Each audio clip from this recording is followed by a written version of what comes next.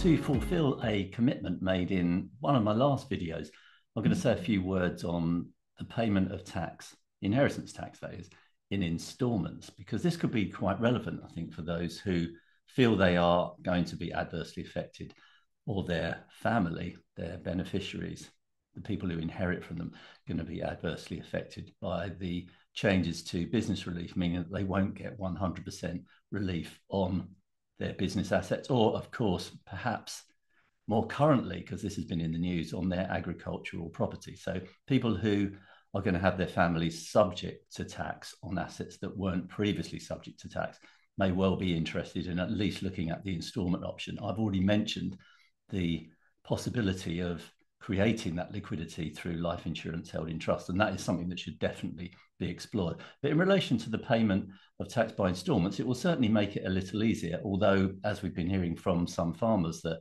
you still have to find the money to meet the instalments, and that for some is looking like it will be difficult because of challenging trading position, of their challenging trading circumstances, basically.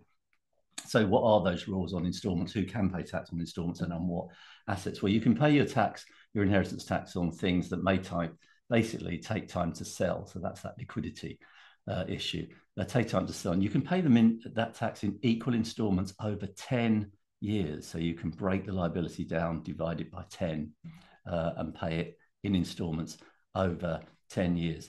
You've got a say on the inheritance tax account form IHT 400 if you want to pay in instalments. So that's for whoever's managing your estate for you. You will usually, though, have to pay interest on your instalments, the outstanding instalments, that is. The first instalment would be due at the end of 6 months after the death. For example, if you died on the 12th of January, you'd have to pay by the 31st of July, the first instalment. That's known as the due date. And then payments are due every year after that, on that date, every year for the next 9 years after that date. Right, key point, what can you pay tax in instalments on? Well, you can pay tax in instalments on houses. You can pay 10% and the interest each year if you decide to keep the house to live in. So basically, dependents receive the house, beneficiaries receive the house, don't want to sell it, don't have the liquidity to pay the tax, but anticipate having it over the next 10 years, they can do that over the next 10 years. Shares and securities. This will be relevant for some of those in business. You can pay instalments if the shares or securities in business as a company, if the shares or securities allow the deceased to control more than 50% of the company. So if you had control of the company, then you can pay the tax on the shares in instalment. Then, importantly, for those that don't have control, if the shares are unlisted shares and securities, you can pay in instalments for those shares too. That is basically shares not traded on a recognised stock exchange. If they're worth, this is key, if they're worth more than £20,000 and either of these two other tests are satisfied, they represent 10% of the total value of the shares in the company at the price they were first sold at, or they represent 10% of the total value of ordinary shares held in the company. So basically, unlisted shares, they're worth more than 20,000 and you've got more than 10% of the shares. Basically, then you should be able to pay tax in instalments. That is, businesses run for profit.